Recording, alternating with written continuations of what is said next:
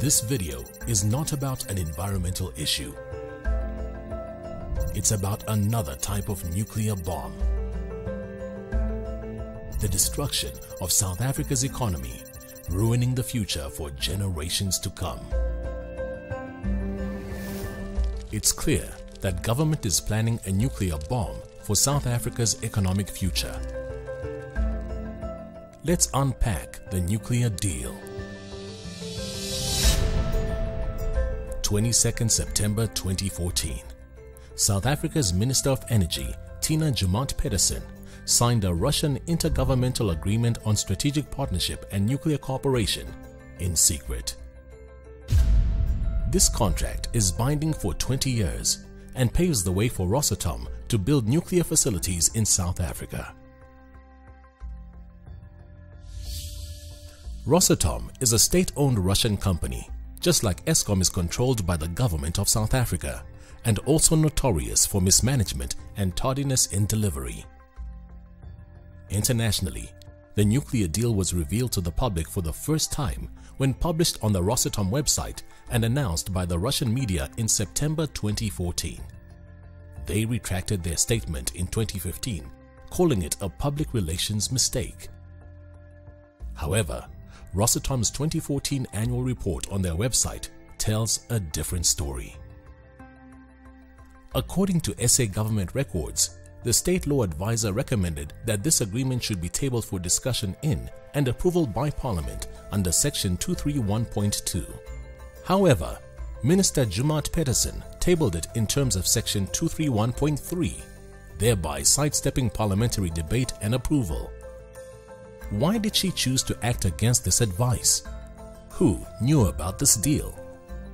The National Executive, the President of the country and the Cabinet certainly knew about it when they allegedly approved it on the 9th of December 2015.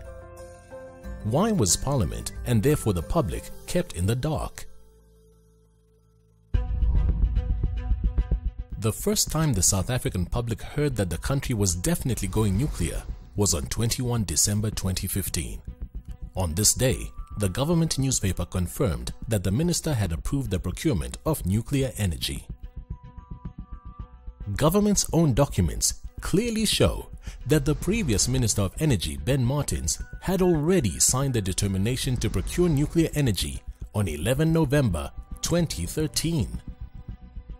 When confronted about his signature, Minister Martins denied that this was discussed with him. So when did the government approve this? Somewhere between the firing of Nhlanhla Nene on SA's fateful D-Day, 9/12/2015, and Des Van Rooyen's weekend as Minister of Finance, and the reappointment of Pravin Gordhan. Note that both Gordhan and Nene were adamant that SA cannot afford this nuclear deal. It has been suggested that Nene's dismissal is linked to his opposition to a number of deals, including the nuclear deal. His irrational dismissal and replacement with the unknown backbencher Van Rooyen, later reported to be a Gupta favorite, has cost the country billions of rands in investment and negatively impacted on our international credit rating.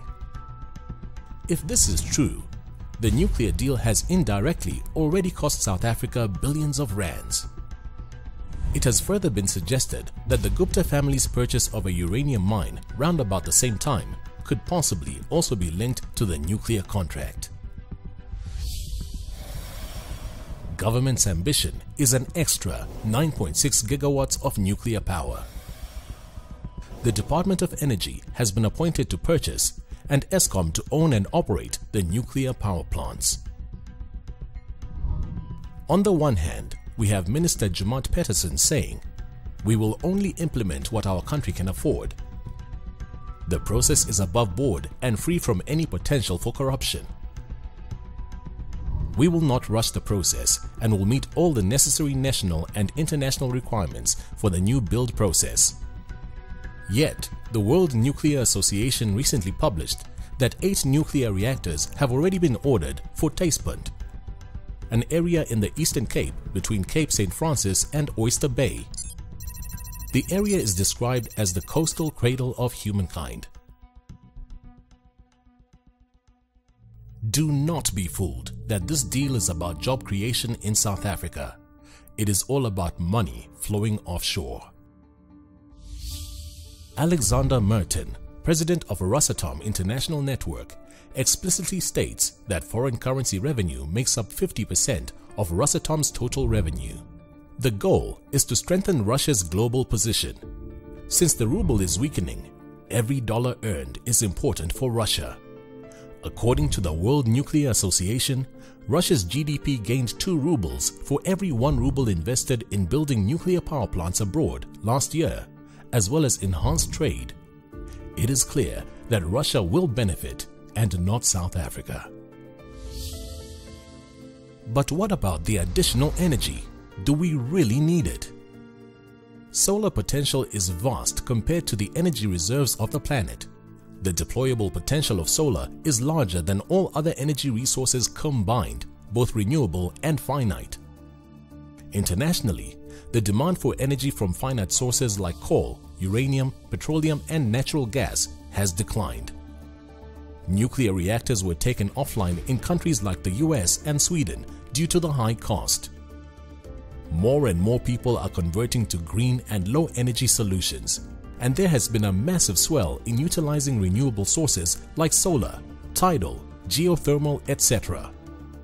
Independent power producers that use green technology such as wind and solar are rapidly increasing, and businesses and houses are going off the grid. Technology is developing so fast and becoming cheaper, so there is little need for nuclear power. Energy expert Anton Eberhard agrees with us and says, "We have already ordered more power than what we will need by 2030. The new Eskom Medupi and Kusile coal power stations will add 9.6 gigawatts. Its Ingula pumped storage scheme 1.3 gigawatts. 2 peaking power stations, Desisa and Avon, ordered by the Department of Energy, will add 1 gigawatt. Together, these power procurements exceed what we will need in the next 15 years. Eberhard proposes that South Africa should avoid locking in mega capital-intensive power projects. These have risks of cost overruns and long and uncertain build times, and we should rather adopt dynamic and flexible electricity planning. Is nuclear really cheaper? No, say experts at a recent international conference held in Paris. The conference addressed the challenge of financing nuclear energy in the 21st century. Findings were based on the analysis of more than 180 plants in 22 countries. The results clearly show that there is no economic case to be made for procuring the full 9.6 gigawatts of nuclear power by 2030. South Africa energy expert Chris Yelland has done the math. New wind, solar PV and gas will cost only 1 rand per kilowatt. New coal energy will cost between 1 rand 5 cents and 1 rand 19 cents per kilowatt. However, new nuclear energy will cost South Africans between 1 rand 30 cents and 1 rand 52 cents per kilowatt. It makes no sense to go nuclear. Davy Root, South African Economist of the Year, is pro-nuclear, although he has serious concerns about its economic impact. We don't even need a deal like this to sink the South African economy. We are already in seriously big trouble. If you add this to the economy, I'm afraid it's going to be very painful.